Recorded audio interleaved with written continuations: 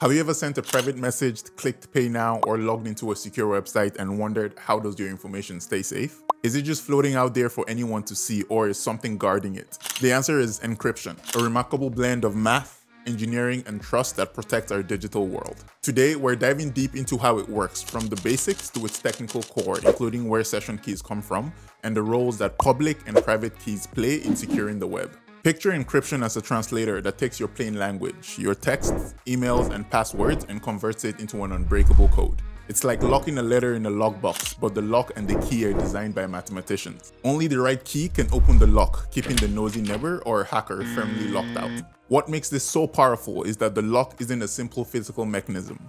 It's based on complex mathematical problems that are virtually impossible to reverse without the key. There are two main types of encryption: symmetric encryption and asymmetric encryption, and understanding these is the first step to seeing the brilliance behind encryption. Symmetric encryption is like sharing a diary with a single key.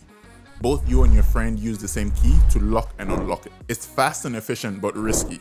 If you lose that key, anyone who finds it can read your secrets. Asymmetric encryption, on the other hand, takes this cleverness to a new level. It uses two keys: a public key visible to everyone and a private key only known to you.